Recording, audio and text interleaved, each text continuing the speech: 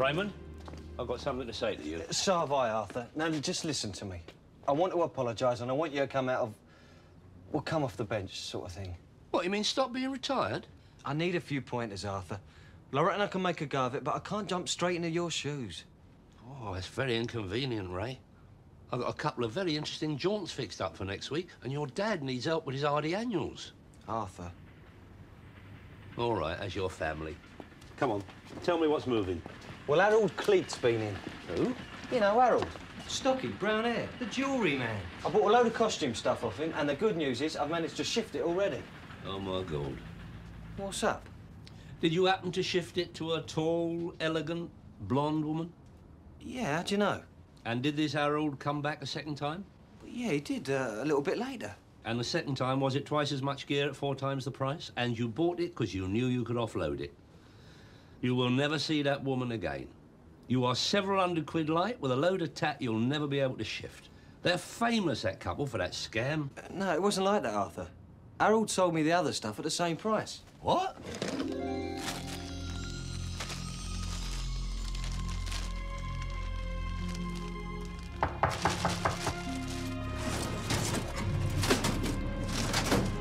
What's happening? Raymond Daly. That's him. I'm Detective Sergeant Harris. I have reason to believe you're in possession of stolen goods. I do have a search warrant. Here, hang on. If it's anything particular, Sergeant, perhaps we could help. No, thanks. Raymond, let's get out of the way.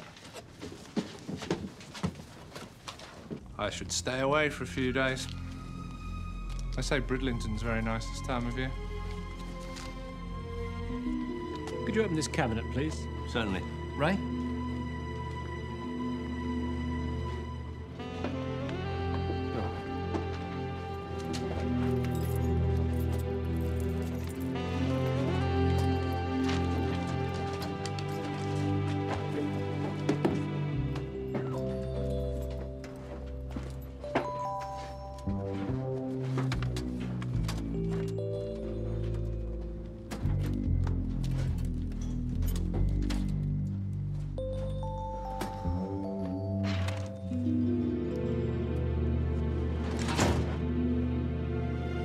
Nothing?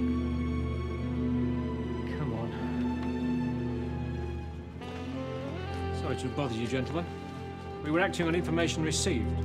Sergeant?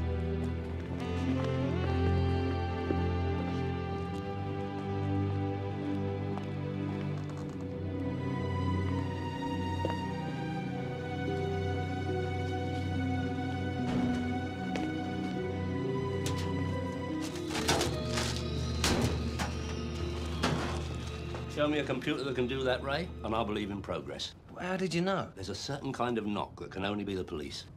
What's going on, Arthur? A little maneuver known as the plant. You mean that costume stuff's real? Yeah. Normally, this sting is used to deprive people of a large lump of money, but in this case, it's been adapted. Why does this Harold character want to drop us in it with the law? It's not his style, Ray. He is strictly a con artist. Who's he working for? Well, at the moment, there are others better qualified to judge. Come on. Here, Arthur, how come you never told me about that filing cabinet? Ah, no, Ray, I wouldn't like you to think I ever had any reason to hide anything from you. I'll show you how it works when we get back. Right. Here, hold the handle when I knock, just in case.